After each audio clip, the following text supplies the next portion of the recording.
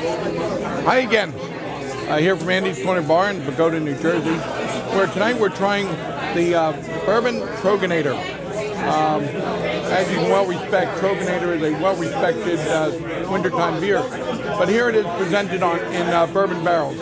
And all I can say is rush to your nearest watering hole and see if you can find it, because it's well worth trying. It starts with a nice chocolatey nose and a refreshing taste of bourbon. So if you're a fan of bourbon, something like single batch bourbon, you'll like this.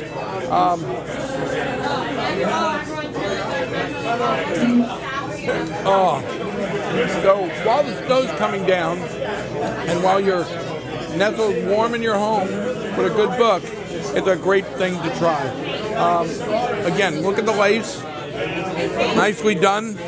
Not great head retention, but as you can see, a beautiful, and I don't know if the light shows well enough, a nice ruby, dark ruby color, and it is a wonderful taste. It's got that early burst of bourbon into a nice chocolatey flavor, balanced by a roast finish.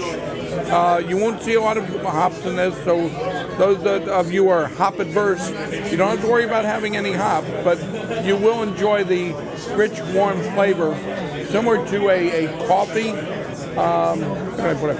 I wouldn't say a coffee stout, but maybe like a coffee porter, where you get that roasted flavor, the nice warmth of a how can I put it?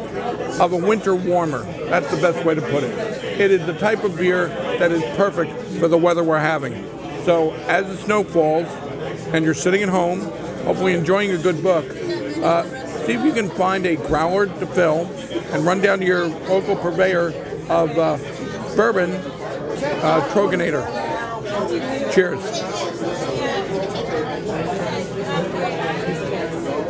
Oh, that's good. Good evening.